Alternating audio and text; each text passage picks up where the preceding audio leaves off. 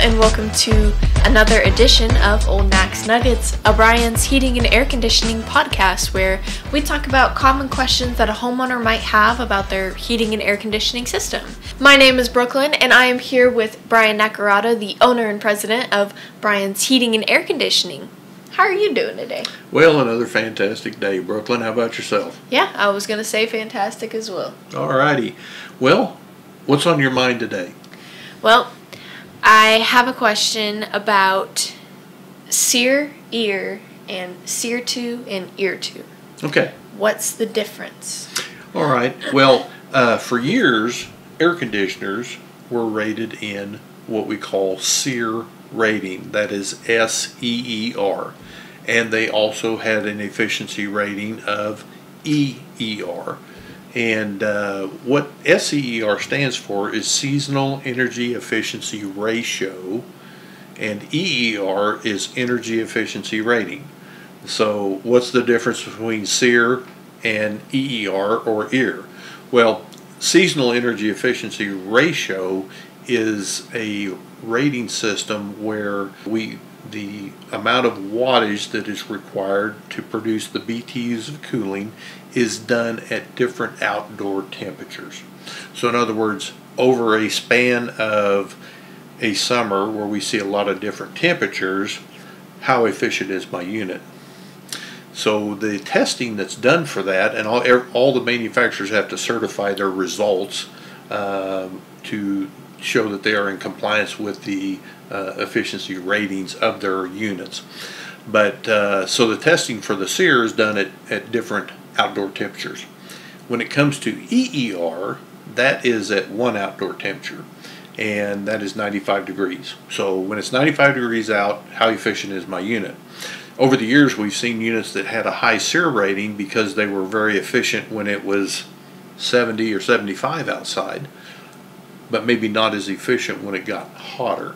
But because of the SEER and the sliding scale of doing this over a wide range of temperatures, it still had a high SEER rating value to it.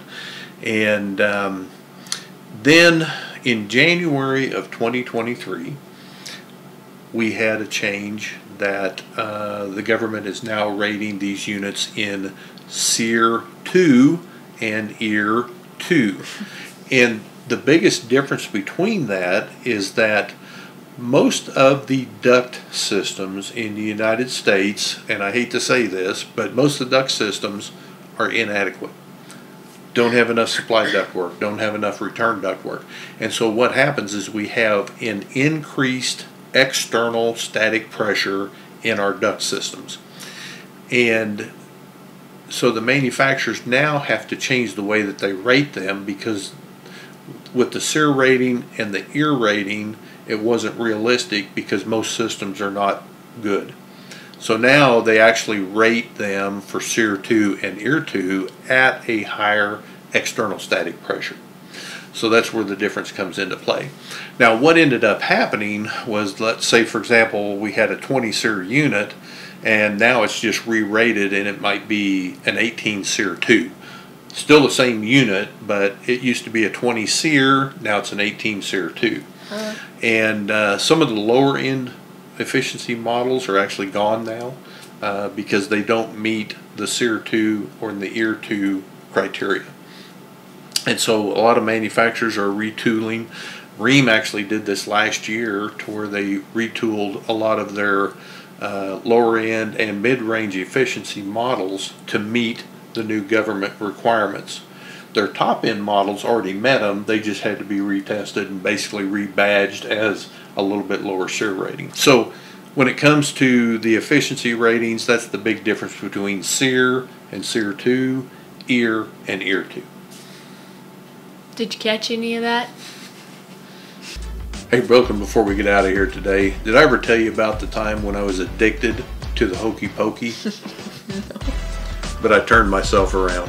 Until next time, this is Old Knack. Have a great day.